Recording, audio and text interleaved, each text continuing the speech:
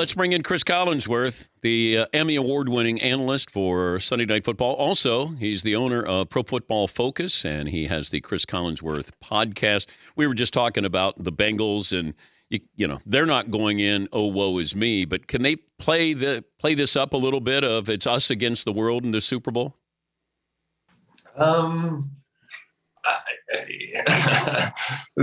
would assume some humble qualities to this football team, which I don't know. I don't know if they have or not. You know, they think they're the best team in football. They think that they are never out of a game, despite it being 21-3 on the road. They think they can go into Tennessee and knock off the number one seed who had a week's rest. And beat Pittsburgh twice, and beat Kansas City twice, and beat the Baltimore Ravens twice, and beat the number one seed, and go into Los Angeles and basically a home game for the Rams and beat the Rams there. So I don't think they have that quality. They just would kind of laugh about if you said, "Are you guys really think you have a chance in this game?" They go, "Yeah, we probably have a chance." You know, it's just who they are. When you look at the tape, if you're going to look at the Rams first, what's the one thing that would make you nervous with this team and the performance on Sunday? Nervous for them or against them? Nervous for them. Vulnerability. Vulnerability. I would think because of some of the injuries they've had at the safety position, Jordan Fuller and Taylor Rapp. Now Rapp may be back. I don't know what's going to happen there. But if this group of three receivers could get down the field and work some magic down there, I think that would give the Bengals a little bit of an advantage. Although I've got to say Nick Scott was phenomenal against Tampa in the game that we did. And Eric Weddle against the run game with San Francisco was phenomenal coming down in the box and making plays. But these are three legitimate threats at wide receiver. And I think Jamar Chase is already the best receiver the Bengals have ever had. And that's saying something because I watched Isaac Curtis. He was a teammate of mine. You saw him plenty. You know exactly who I'm talking about. Chad Ochocinco had a phenomenal run in his career. But I've never seen anybody do what Jamar Chase has been doing. I mean, catching 5-yard passes and not even getting touched. You know, forget about they couldn't tackle him. They couldn't even they couldn't even win one-hand touch against the guy and going 70 yards for huge plays against Kansas City and against Baltimore when they needed it most. So there's a lot of fun on this Bengals offense. The vulnerability for the Bengals. Do we start with the offensive line? Yeah, no question. That's it. It's and then probably in particular the right guard and right tackle position, Hakeem Adeniji and Jackson Carman at that guard position are going to see a lot of Aaron Donald, unless they go the opposite way, which I could see happening too. That they love that overload defense. They love putting Aaron Donald on a 3-rush side. So maybe Von Miller sitting outside of him. And Greg Gaines being at the nose tackle position inside of them to try and create that one-on-one matchup.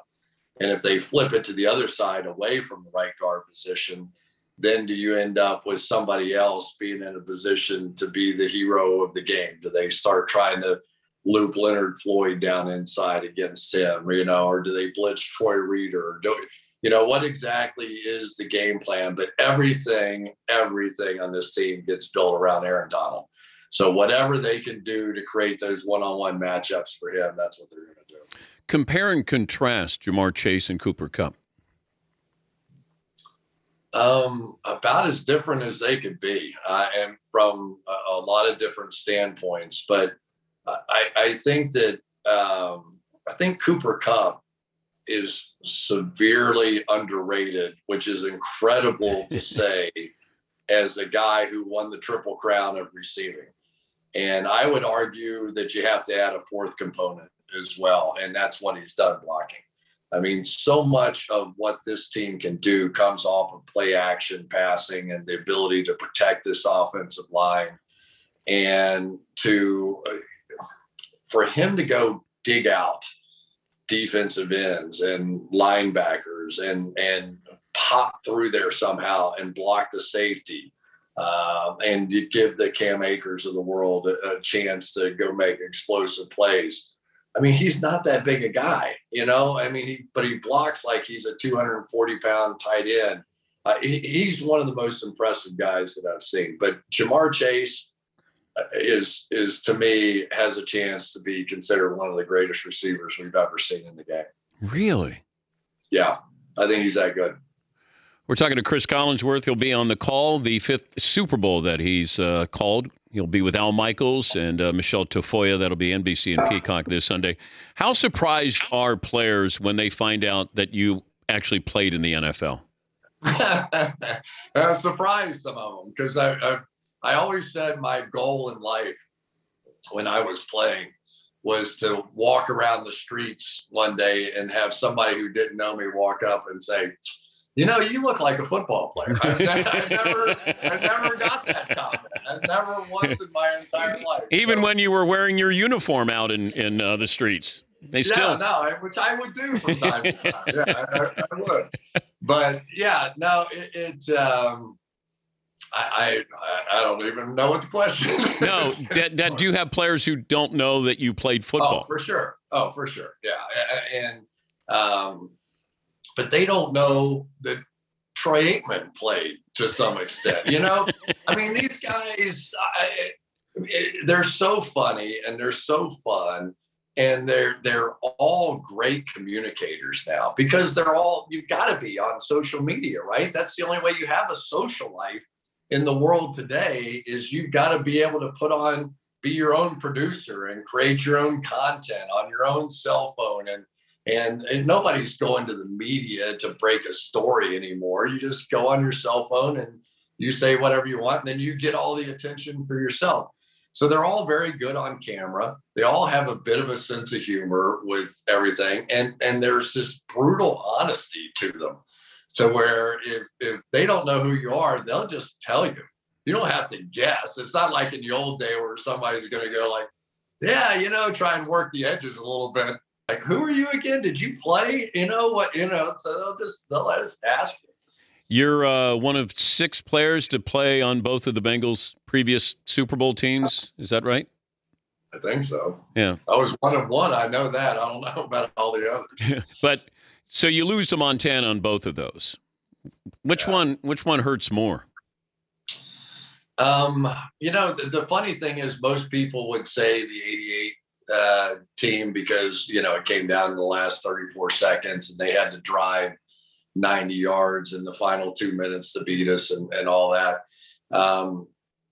I always thought that the 81 team was the one that kind of hurt the most. Maybe it was just because it was my first year or whatever the case, but that was a really good football team. And Kenny Anderson played well enough to win that game and be in the Hall of Fame. All of us, and me in particular, made mistakes in that first Super Bowl. And it's kind of the sting of that sort of always lives with you. So, they both hurt, believe me. It's at one time I wore an AFC championship ring to a party, and all anybody wanted to do was talk about the 2 Super Bowl losses. I go, this is a great idea. I just stuck it in my pocket for the rest of the night. Whenever you run into Joe Montana, does this come up at all that, he cost you 2 Super Bowls? He didn't. He won 2 Super Bowls. I just happened to be on the back end of it. We were the Washington Generals for the 49ers in the 80s. But Joe's such a good guy. I would love to hate him. Would you? I mean, there's some people in your life where you just love to hate him, and you just can't. He's just such a nice guy. I remember one time, Dan, we were flying back from the Pro Bowl together. A little humble brag there, and but we just happened to be sitting next to each other, and and of course Joe had kicked our head in and won the Super Bowl and all that, and he is literally pounding one drink after another to try and work up the nerve for takeoff with this airplane.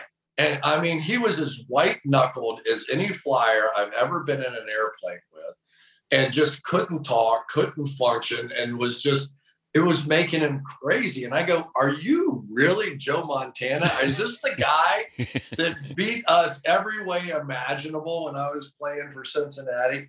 But he's a humble guy, and I can't even find it in me to hate him. Yeah, have any issues with the Pro Bowl? I don't watch the Pro Bowl. I'll be perfectly honest.